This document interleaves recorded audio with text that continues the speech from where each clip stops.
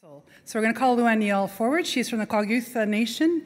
She's also a repatriation specialist doing incredible work with the Royal BC Museum, and she's also an accomplished visual artist. So please help me in welcoming Neel.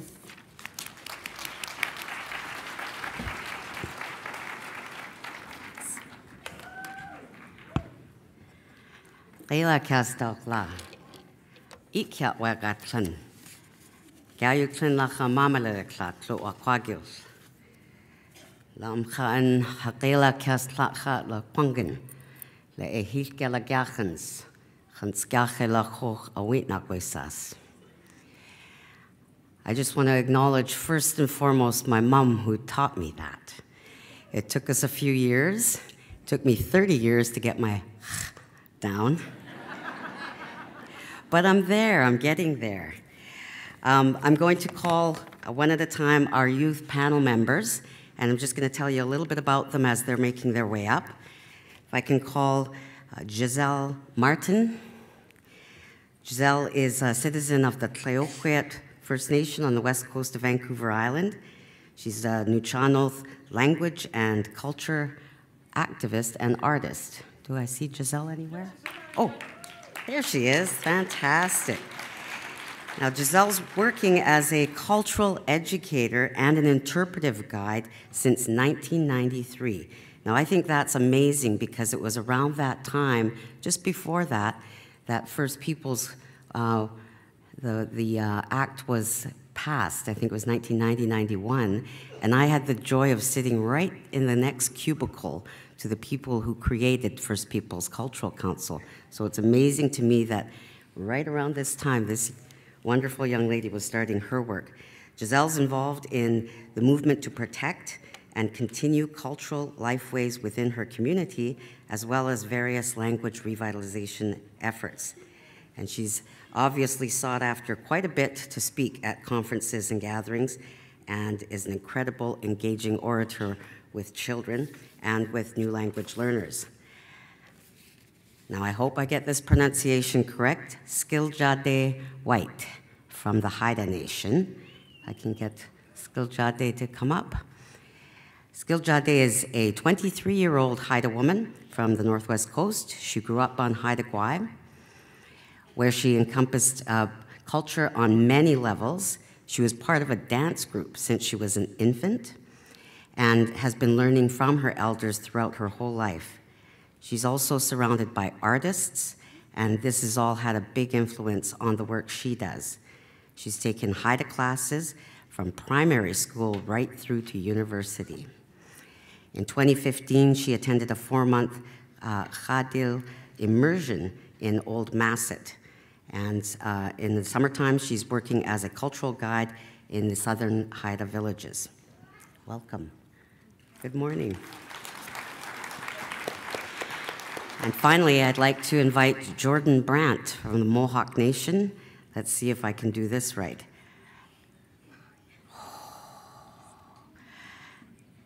Kanyen Kaheka. Close? Oh, okay, I'm going to practice that today. So Jordan is a teacher in the second-year program at the, okay, here we go again, Ankwawena Kentioqua School, which is a language immersion school. And I had a chance to look at Jordan's video last night. I encourage you to have a look at an interview that he did online, which talks all about the program that they offer. Jordan started learning the language in 2013, and after graduating in the program in 2015, became one of the teachers. So these wonderful young people are going to share a little bit. Let's welcome all three of them.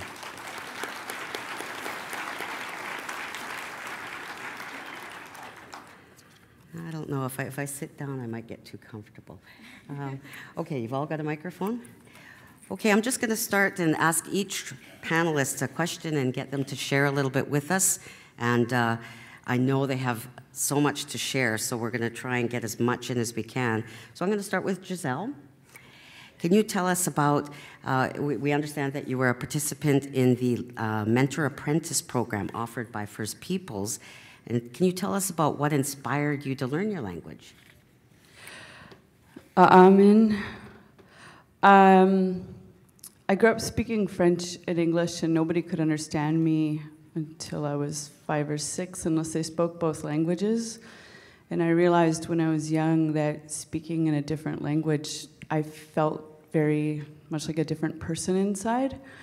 And I always wanted to learn our language, but I went through a long phase where I thought it was impossible. I can't speak it, it's a dying language, there's nobody to talk to, too many dialects.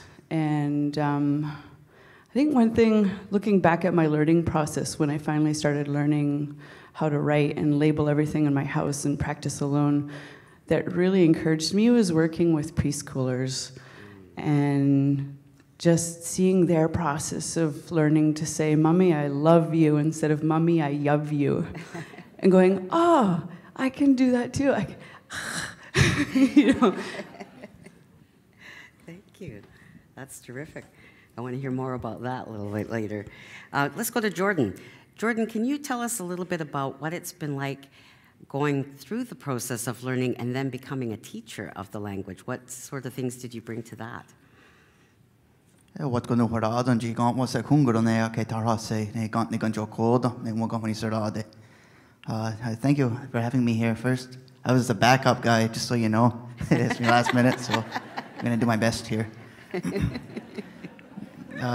First of all, just some background to answer that question. At Ungwawanaganjokwa, we're an adult immersion school, and we just celebrated our 20th year. So it's been around for a long time.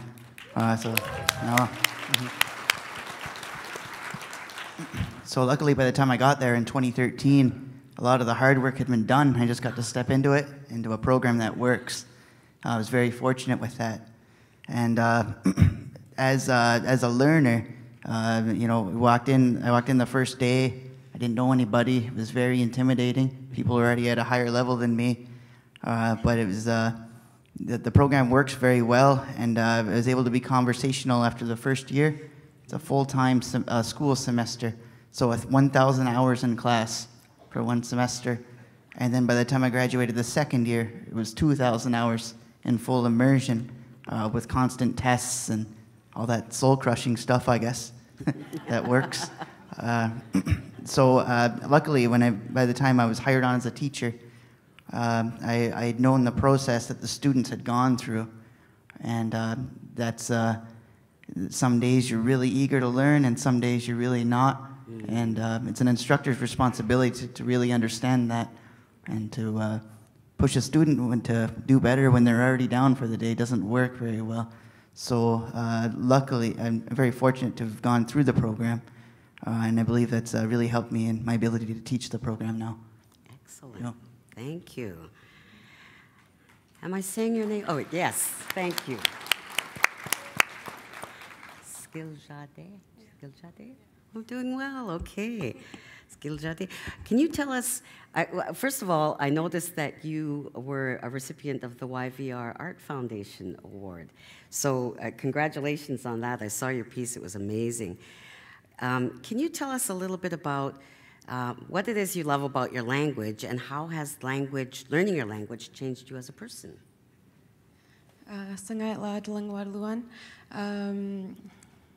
So what I love about my language, just in general, what it is, the Hodkill Haida language is very descriptive.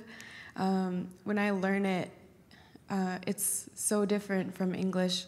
Everything is backwards, but then once you learn more, you kind of realize that English is what's actually backwards. Yeah.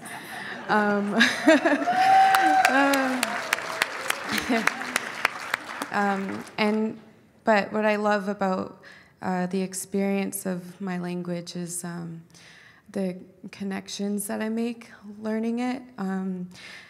I started at a really young age. I was really fortunate that my parents were really involved my whole life, so I had a secondhand experience learning from elders since I was just a little girl, and just learning from these elders and having that connection was everything to me, and it had a huge influence. Just having them as role models, and also the connections that I make with other leaders and language learners as well. So, yeah. Hawa. Thank you. Leila Keslam. So I'm just going to circle back around again, and what I want to actually ask each of you to talk a little bit about is, from your experience, what sort of things do you believe prevent our youth from wanting to learn our languages? And we'll start with Gisele. I personally was prevented for a long time by my own lack of confidence. Like I said before, feeling like it was too hard to pronounce. There's too many dialects. I'm saying it wrong. Not seeing it. It wasn't visible or audible around me very often, so it felt kind of pointless in some ways. But I want to take all that apart and erase it. Yeah. Okay, thanks. Jordan. So we're speaking to the challenges of starting. What kinds of things challenge youth to want to learn?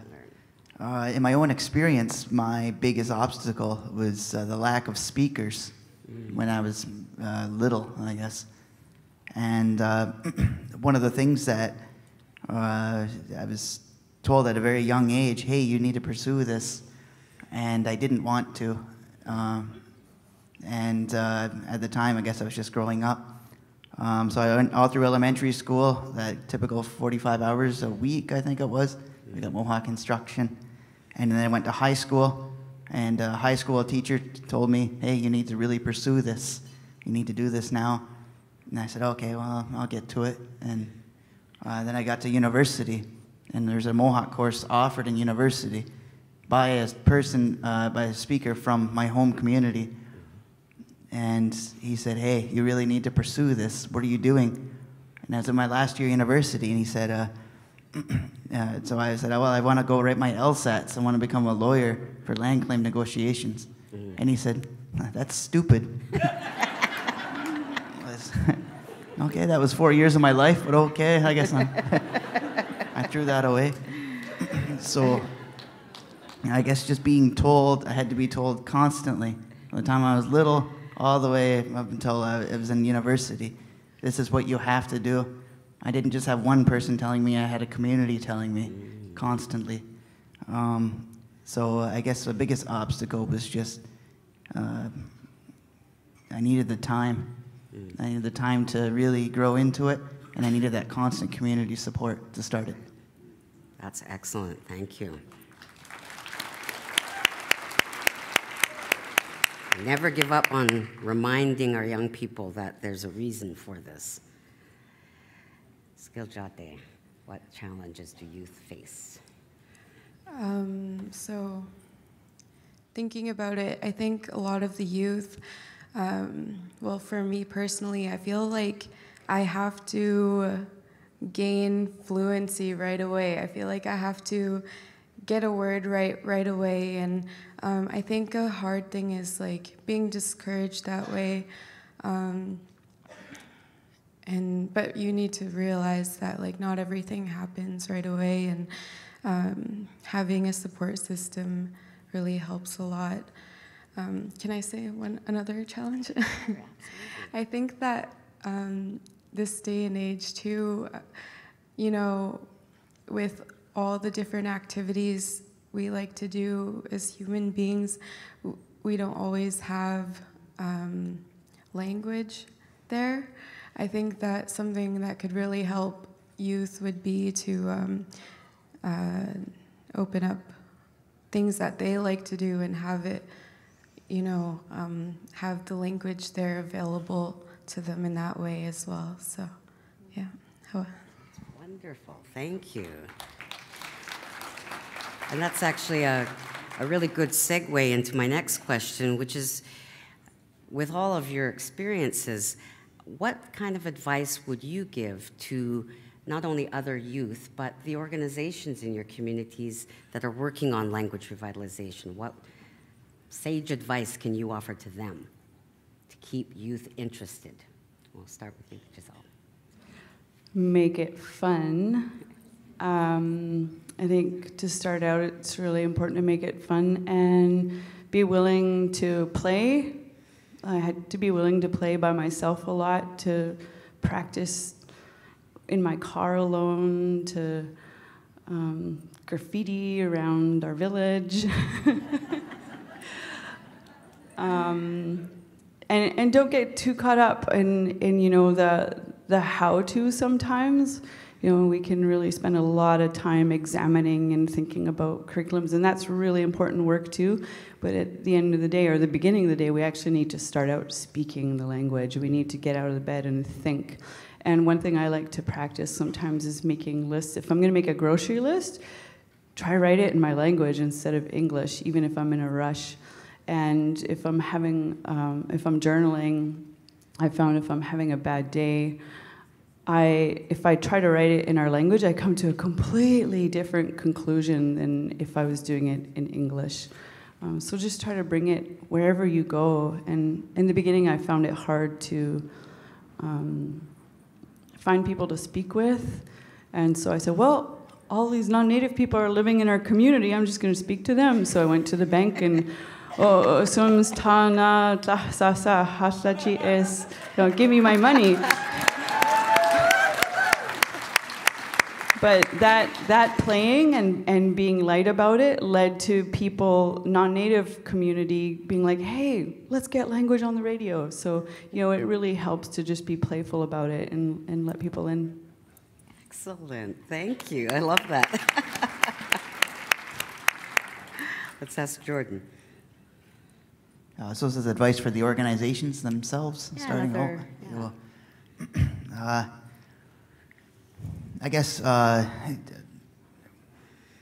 for an organization to be successful in creating speakers, it needs a clear goal and it needs a plan. As for my own language, it's polysynthetic, the Mohawk language, meaning that over 90% of the vocabulary are verbs instead of nouns. Many organizations focus on things, colors, naming things. Which is, in our language, we're addressing only less than 10% of the language when we do that. Right. So as far as creating a speaker capable of waking up in the morning and going to sleep at night, and in between living in the language, that's not feasible. That's not going to make us speakers focusing on that aspect of the language.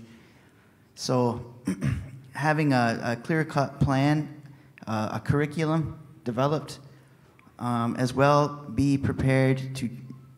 Don't be afraid of change. Every single year we tear our curriculum apart and say what didn't work and what worked. And in that same thought, be prepared for absolute catastrophic failure. Every single year. And don't be afraid of that. Embrace it. Yeah. I got one woo back there. I guess that's okay. Thank you. So what we really try every year is say, okay, this worked. During the summertime here, in between our semesters, this is where we really tear everything apart. And we say, we're going to change this and try this, constantly improving. I believe the number one killer of our languages right now is complacency. We reach a state where we're complacent with our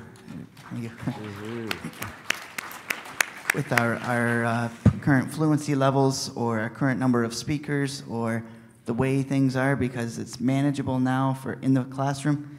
But every year we have to improve and we have to change it and we have to keep pushing with it. So as far as a new organization starting out, have a plan, be prepared for failure, and be prepared to change. Excellent. Thank you.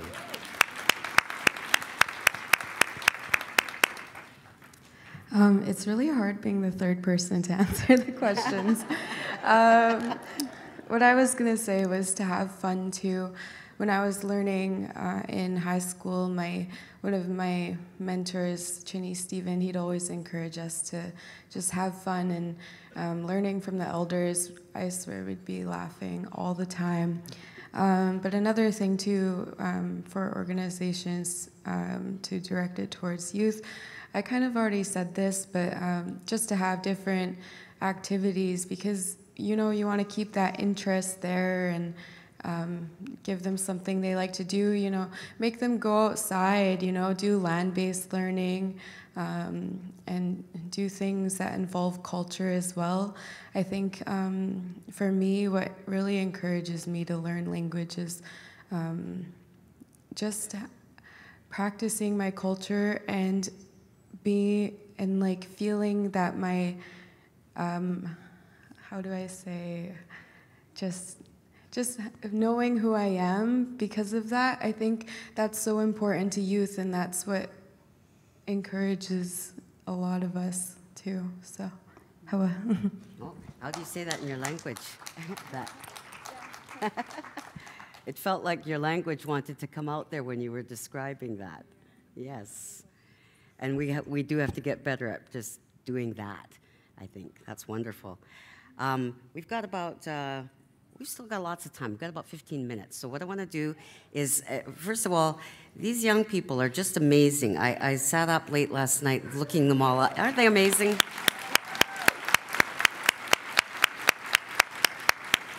Because I don't need as much sleep these days, I don't think I ever got much sleep, I looked them all up. I went on their Facebook pages and I stalked them a little bit.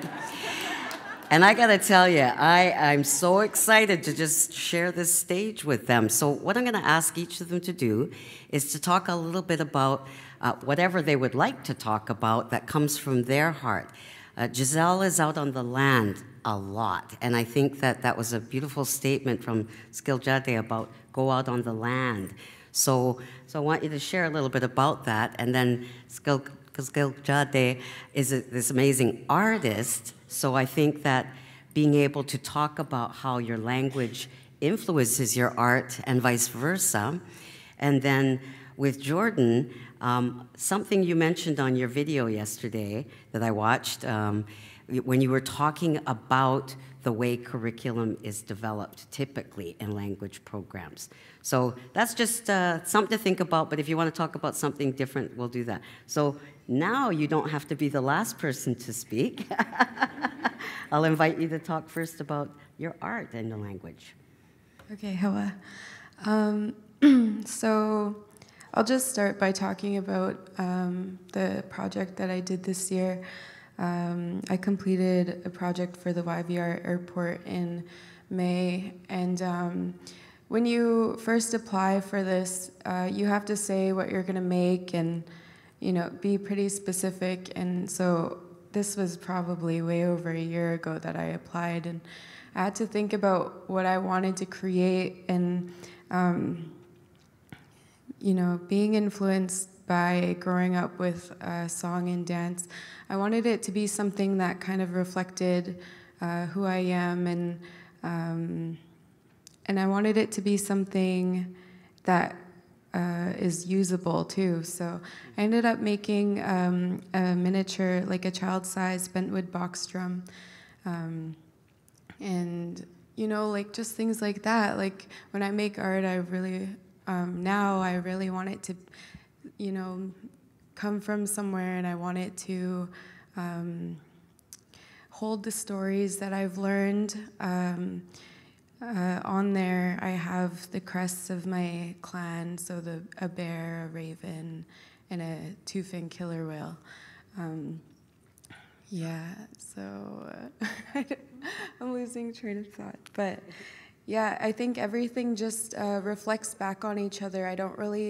I think putting myself in a box is really awkward for me, and but you know, everything bounces back together. Language, songs and dances, my culture, gathering food, it all moves around together, and it's kind of like I'm not really trying to say, oh, I'm this or I'm that, but it's just what I enjoy doing, and I'm learning from everyone I can, from my family. My dad, he helps me a lot, and my mom is a language teacher as well, so I hear all these stories from the both of them, and I'm just trying to do it justice, you know, like if they, you know, and my elders too, if they give me all this knowledge, I just want to do the best I can to carry that forward and, yeah, give respect to that. Excellent. Yeah. Thank you. Thank you. It's wonderful. Let's go to Gisele next. Out on the land, I feel like I've been in a lot of meetings the last few days, thinking about fish farming and logging and the future of our lands and waters and the air. But even though I might be indoors and in meetings, I feel like the land follows me with language, because it is an ecological language. And when I listen to what we're speaking about in English and then I think about it in our language, it shifts and it changes and it becomes so much more powerful and stronger and clearer what we need to do and how we are connected to all the life that supports us in our culture. When I was doing mentor apprentice with Levi Martin, my mentor, I was really busy and he was really busy too, and I ended up doing dishes a lot, and so I like made up songs about dishing, making dirty dishes and clean dishes. But when we finally got outside, that's when our language came to life. When we were walking in the forest, when we were walking on the beach, it really, really came to life. And all these new words flowed into our conversations. New, I'm going to say N-U-U, not N-E-W, new, like new channel words. They're old words. And it's really important to take the time to be outside and listen, because it is an ecological language. Our words come from the land. They come from the life in it. And that's one thing that I was told when I was younger too. I was always interested in our songs, our history, our stories, plants and stuff. And one late elder I used to visit, Mary Haysmith, sometimes she didn't have the answers to my questions. I still can't find the names of the constellations in our language, and I'd get really sad and bummed out, and we're all dying, it's all getting lost. And she told me one day, she said, don't worry, as long as we can protect the spirit of the places, the plants and the animals, we can relearn from them, directly from them, because that's where our culture comes from, that's where our language comes from. And finally beginning to learn our language. I'm still learning. I really, really see that. And just the other day, I was running on the beach. I did get on the land. I went for a run. And I walked past a cove. I can't find its name in our language, but I've decided in my heart, I call it Tislupnit, which is place of octopus, because the octopus beaks wash up just in this one little corner once a year. And I saw the seaweeds were starting to wash up. And I'm like, I know they're going to wash up soon. And I was thinking, oh my gosh, I realized I haven't examined this word Tisleup. I just think, oh yeah, Tisleup, octopus, octopus, Tisleup. But then looking at the word fragments and the meanings, and our language is very verb-based and descriptive as well, and it got really cosmic. My thoughts got suddenly really cosmic, thinking about what is the meaning of Tisleup, octopus, and how they oxygenate their eggs, and it's connected to our ceremonial dances and our history in the last ice age, and it was amazing. So get out on the land. That is amazing. Oh my goodness. Thank you. Jordan. So we have an artist and on the land learning. I get to talk about class, school. Okay. Talk about anything you like. How about kicking down the walls of the school? Okay. I'll try to make it interesting. As far as curriculum development goes, which is, again, as sad as it is, the focus of my life right now during the summer months, how can we do better? How can we teach things faster without sacrificing comprehension, and basically becoming more efficient at what we do? And it's really become my life, and luckily I have a great boss that we work with every day. I work together every day to just come up with what we can to change things every day. With Gonyageha, again, we talked about how it's polysynthetic, meaning a verb-based language, and with that, meaning that there are as many words in the language as there are sentences in English. So we're limitless. So this approach of learning one word at a time with an unlimited lexicon we're not going to get anywhere with that.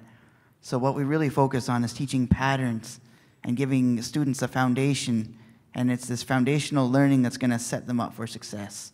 So they can, again, go on to learn what they need to learn, what they want to learn. And every day within our classroom activities, we have our morning routine and our afternoon routine. In our morning routine, we start out, we have every student stands up and talks about how they're feeling that day and what they did the night before and anything else that they want to say. And we start that on day one. And on day one, with a student with very little background, little to no background in the language, they're going to stand up and say, "Sego," meaning hello, you know. And they'll sit back down. And so we can actually watch the progress as we go into the class about how much more they can say, how much more comfortable they are. And it's giving them those foundations for when they complete the first year. Moving into the second year, the tempo goes up, and we provide them with more and more vocabulary to conjugate words. And by the time they're done, they have a toolbox of a very strong foundation so they can put together anything that they really need to. So when they start to spend more time with first language speakers and then get into their art, get out on the land, do the cool stuff, that's where they're really going to be able to follow their own path and become the speaker that they want to be. Yeah, that's about everything I have to say about that. That was cool. Thank you. So just as we're winding down, I just want to invite each of you, because I know you have so much more to share with this audience. Whatever final closing thoughts you'd like to share about ways that youth can become more involved, or, well, I'll just leave it at that. I won't structure that too much. Gisele.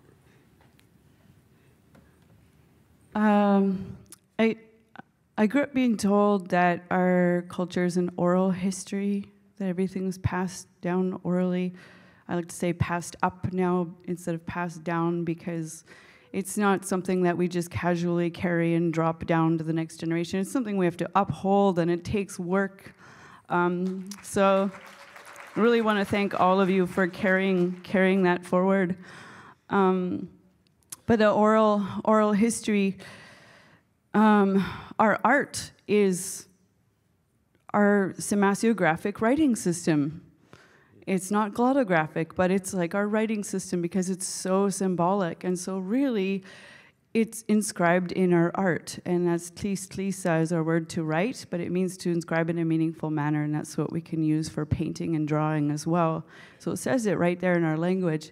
But also, our art reflects the natural world around us, and it reflects all these teachings from every single plant and animal. We don't just get material goods from them and medicine and food to use. It's not a use-centric approach. We get teachings about how to live, and that is in the art. So really, our library is in the land, and that's what we have to protect. And when we protect language, we can protect our land, and vice versa. Excellent. Thank you. That's such wise.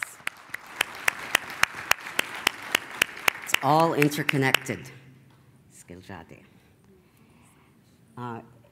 What would you like to say in closing to this wonderful group of people about well, anything under the sun, or advice or direction? Okay, so yeah, I think that, you know, we're all here for a reason. We're all here because we're interested in learning our language. Take that little spark, and, you know, sometimes it's kind of hard. Like sometimes, well, in my community, we don't always have something going on just because of, you know, things like money or programming and stuff like that. But if you can find like people or one person, someone else who can learn with you, then that helps so much. And learning in a group together, I feel like you get so much support and inspiration, just to keep that going, and don't be discouraged. And yeah, and that's to the youth too. Is like, I know there's so much inspiration in our youth to learn the language, and there's a lot of fear too, but we have so much out there, and just to take advantage of that, and to be brave, and to be together too. Yeah. Thank you.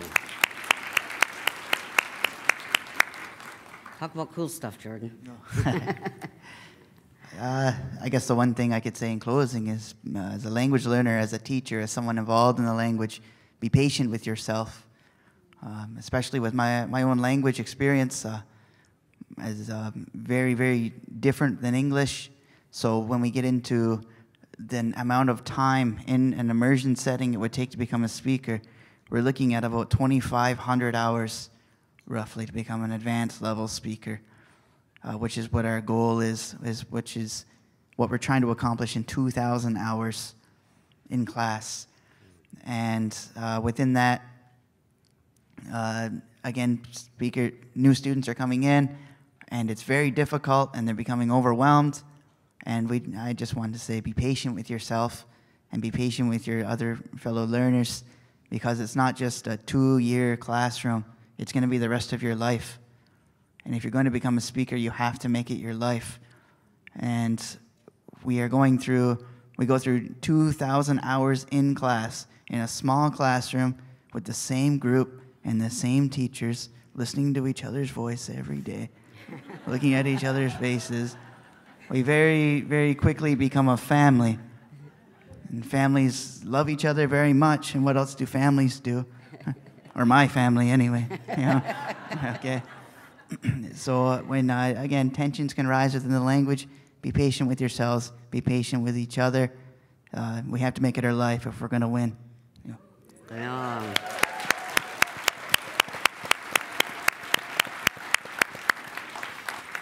Well, the three of you are just amazing. I'm a big fan, and I friended you. Friend me back.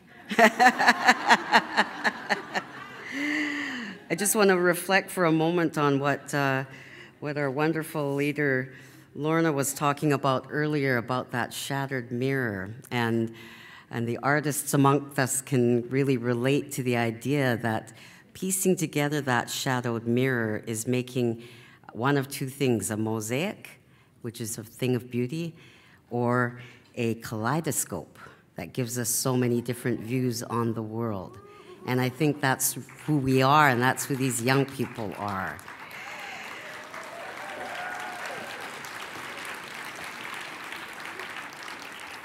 So I just want to, on behalf of First Peoples Council, just raise my hands in thanks to these amazing young people. Join me in thanking them for their time. Yeah, here's the gifts for them. They're all the same. Okay.